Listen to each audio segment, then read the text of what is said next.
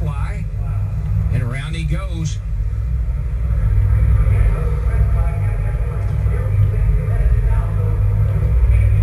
Here's a different angle. See the safety trucks up top? Wow. I mean, it just exploded. When it hit it, it just exploded. And he was traveling at a high rate of speed, trying to catch back up at the back of the field.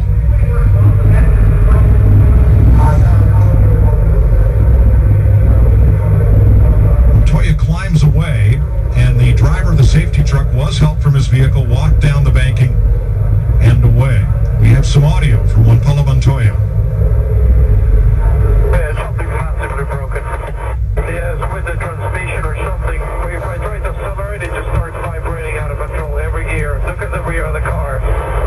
Hey, we just broke and hit the safety truck. You alright? You alright? This guy's trying to get out of the car. He might be on fire. He's out of the car.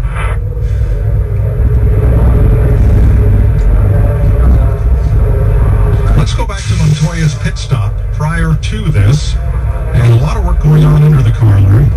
Yeah, evidently, you know, he was talking about maybe the vibration in every gear. It's like they were maybe trying to look and see if they had a rear end problem or something. That's the reason this crew member is sitting there trying to rotate the tire back and forth, and they're looking underneath in the drivetrain area. And then he pulled off pit road, tried to gain speed down the backstretch, and catch up to the pack under the caution flag. Look how hot that was. And that's, I guarantee, and that's where he slammed into it. And the most important thing, everyone is all right.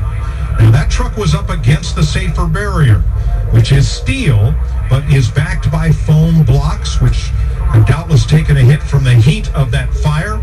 And the big question right now is, what kind of shape is the racing surface in that was aflame after this strange crash down at turn number 3? Fuel, you can see fuel still running out of that tank. It's 200 gallon in there. It's still running down the hill. Well, they clean this up in turn 3, and the cars are stopped on the backstretch under the red flag. Let's go down to John Roberts and Michael Waltrip for a race recap.